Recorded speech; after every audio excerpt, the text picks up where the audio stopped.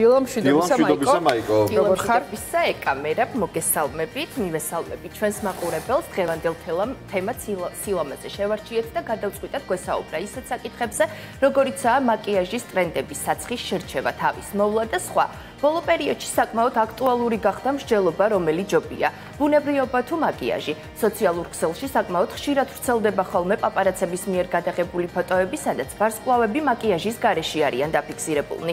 რატომღაც მუდმივად გონია, რომ ჩვენი საყვარელი მსახიობები ყოველთვის ისე გამოიყურებიან, როგორებსაც მათ წითელ ხალიჩაზე, კინოპრემიერებზე და დაჯილდოებებზე ვხედავთ. რამდენიმე მათგანს სწორედ ახლა გიჩვენებთ და ვნახოთ, როგორ გამოიყურებიან ცნობილი ადამიანები მაშინ, როდესაც არც წითელ ხალიჩაზე პოზირებენ და არც კამერების ეპიცენტრში არიან და შეგვიძლია უკვე ვნახოთ ეს ფოტოები. თუ ამ ფოტოთი ვიმსჯელებთ, ჩვენს რეჟისორს ვთხოვ გვაჩვენოს. შედეგი სახეზია, მხოლოდ მაკიაჟის მაიკო ისეთ იმედგაცრუებებს მივიღებ.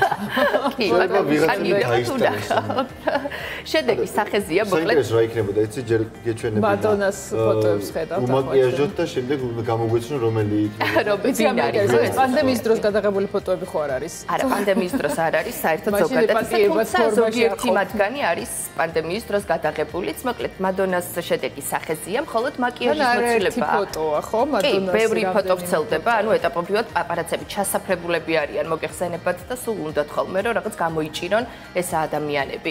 მოკლედ პოპის დედოფლის სასახლეში ეჭვი არ შეგეპარებათ ამ ფოტოების მიხედვით 62 წლის ამერიკელი მომღერალი და მსახიობი მადონა კამერების წინ ყოველთვის იდეალურად გამოიყურება, თუმცა პაპარაცები მას ხშირად აფიქსირებენ მაკიაჟის გარეშე და აღნიშნავენ იმასაც, რომ მადონას სცენური სილამაზე უდაოდ პროფესიონალი ვიზაჟისტების დამსახურებაა და ეკა ალბათ მართლა ასე არის, იმიტომ რომ არაჩვეულებრივი მაკიაჟი აქვს ხოლმე მადონას და ვერც ვიფიქრებთ იმას, რომ შეიძლება მართლა რომ ნახო ქუჩაში ვერც კი მივხვდე რომ ის არის აბსოლუტურად სხვა ვიზუალია. საინტერესოა როგორ ცნობენ თვითონ პაპარაცები ისე ალბათ მათ. ეხლა შეგვიძლია უკვე სხვა ფოტოებიც ნახოთ. შეისწავლონ უყურებენ ნამდვილ ფოტოებს და კი, თუ პაპარაცებს დავუჯერებთ, სინამდვილეში აი ასე გამოიყურება მალიბუს მაშველი და პლეიბოის ვარსკვლავი პამელა ანდერსონი. 53 წლის ამერიკელ მსახიობსა და მოდელს დღემდე ხშირად იღებენ სხვადასხვა ფოტოსესიებში და ის მუდმივად ამტკიცებს იმას, რომ მიუხედავად ასაკისა, მაინც სექს სიმბოლოა ფორმების შესანარჩუნებლად.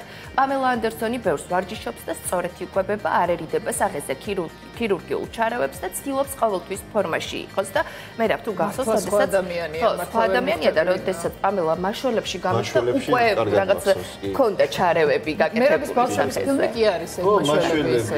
ამ ფილმზე იქნება გაზრდილი ხო? მართლა სულ უყურებდი, იმიტომ რომ ყოველ ველოდებოდი ამ ის მაიმოს ვატრიალები. და ვინ გიყვარდა? პამელა. რა კითხავს უსმენ? ელოდებოდი ხოლმე ხო, როდის გამოჩნდებოდა პამელა ანდერსონი. სერიალს ველოდებოდი და სერიალში პამელას მოთავსდა და ეთერში მე ესეთ ნახავდი უმაკიაჟოთ და მოუხმეს.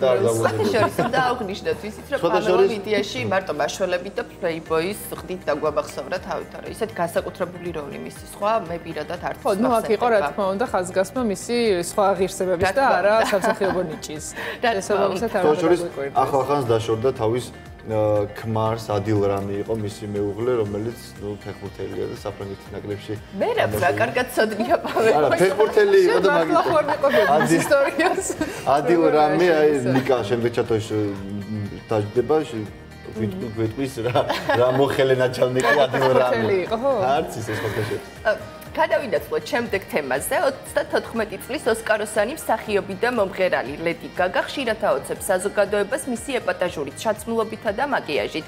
ის არასდროსერიდება გარეგნობასთან დაკავშირებულ ექსპერიმენტებს. ლედი გაგა ხშირად აკვეხნებს ხოლმე სოციალურ ქსელში თავის ბუნებრივ უმაკიაჟო ფოტოებს, რომელსაც გულშემატკივრების მთელი არმია აკომენტარებს. ფანები აღნიშნავენ, რომ მოსტრების დედოფალი უმაკიაჟად ძალიან ნაზი და ლამაზია და მერაბ რომელი მოგწონს, მაკიაჟიანი თუ უმაკიაჟო?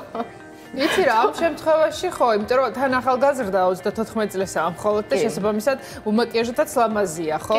მეტნაკლებად, ხო? მისი ახალგაზრდობა მაინც ამაზე გამიხსენებთ მის რაღაც სცენურ ჩაცმულობებს იყო ერთ-ერთი ხორცის კაბა თუ გახსოვთ. სწავლები ჩაუდენია მართლა მხრივად შევა ისტორიაში ის პასაჟურობით, თუმცა მაკიაჟის გარშემოც მე მგონი ძალიან კარგად გამოიყურება და სხვა შორის გუში, როდესაც თემას ვამზადებდი, ამოვიკითხე, რომ ბრედლი კუპერიო ფილმის გადაღებისას სულ თხოვდა რომ მაკიაჟი არ გამეკეთებინაო და ბუნებრივი ყოფილიყავია და ამას მოყვა მე გულშემატკივრების ეს რაღაც კომენტარები რომ ისინი აუცილებლად ერთად და ჭორებიც გავრცელდა და ესე კი მოდი გადავინაცვლოთ შემდეგ მსახიობზე. ამერიკელი მსახიობი და ყოფილი მოდელი 48 წლის კამერონ დიასი ქუჩაში უმაკიაჟო ციარულს არასდროს ერიდება, ამიტომაც ხშირად ხდება პაპარაცების სამიზნე და მისი ფოტოები სოციალურ ქსელში ვირუსებით ვრცელდება. ფილმ ნიღაბის მომხიბვლელი ვარსკვლავი და ჩარლის ანგელოზი უარს ამბობს მკაცრ ქირურგიულ ჩარევებზე, უპირატესობას ვარჯიშსა და ფეხით ციარულს ანიჭებს. მოდი ისიც აღნიშნოთ, მაიკო, რასაც ჩვენც უყურებდით, ამ მსახიობები ვარსკვლავები, რომლებსაც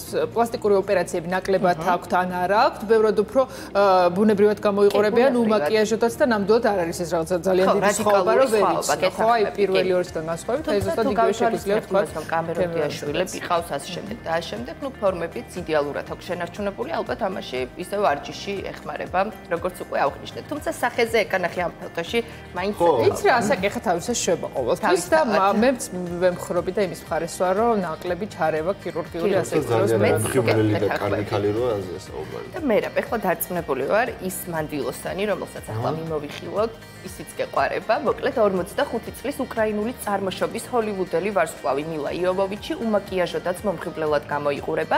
ინტერვიუებში კინოვარსკვლავი ხშირად აღნიშნავს, რომ იდეალური სახის კანი მისი გენეტიკის დამსახურებაა. შემიძლია არ დაგეთანხმო. აქ ნამდვილად სახეზეა ის შემთხვევა, როდესაც უმაკიაჟოდ უფრო ლამაზია ჩემი აზრით. დაგეთანხმები. გიყვარდა მილა? მოგწონდა მილა? კი, ძალიან კარგი მსახიობი და ძალიან კარგი ქალია. მისი ფილმებიც თავისთავად. ფანტასტიკურად გამოიყურება. კარგი, ახლა უნდა კი და უმაკიაჟოდ უკეთესია როგორც შენაგვი. ხო, მეც უმაკიაჟოდ ბევრად უფრო მომწონს.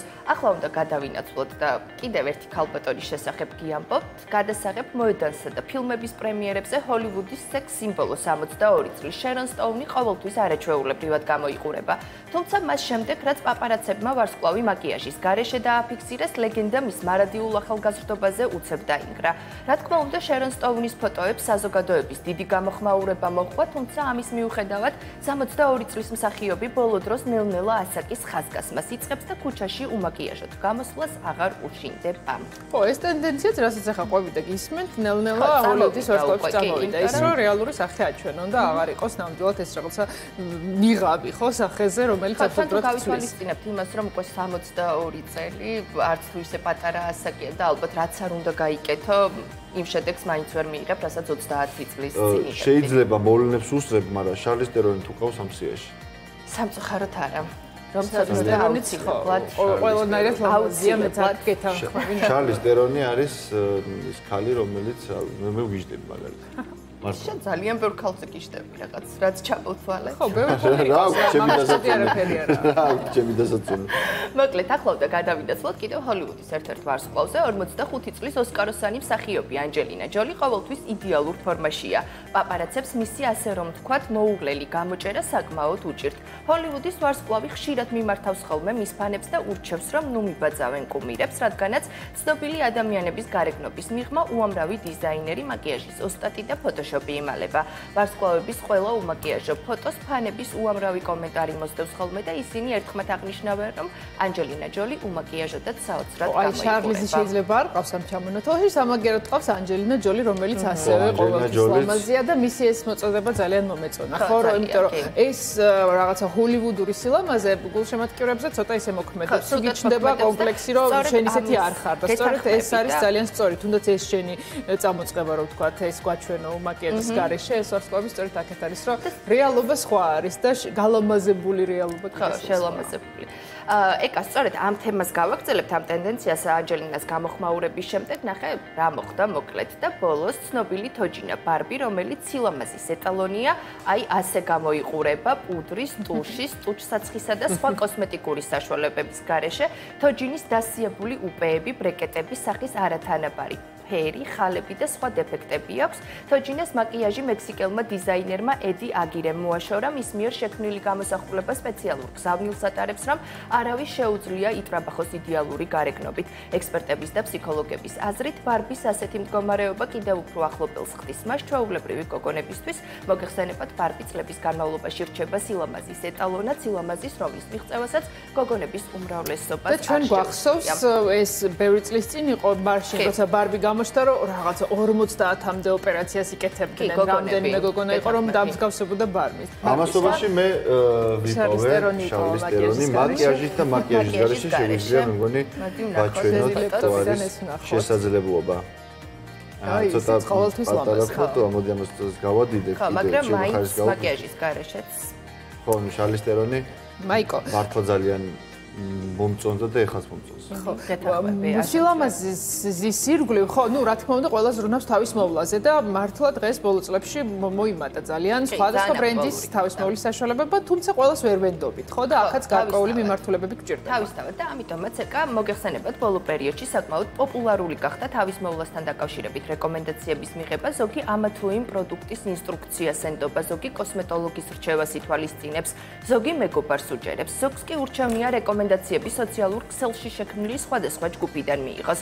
მოდით მოვისმინოთ ვის რჩევას ითვალისწინებენ ქართველი გოგონები თავის მოვლის პროცედურების შესახებ და ამის შესახებ ჩავწერეთ ჩვენ გამოკითხვა და შეგვიძლია მოვისმინოთ ახლა.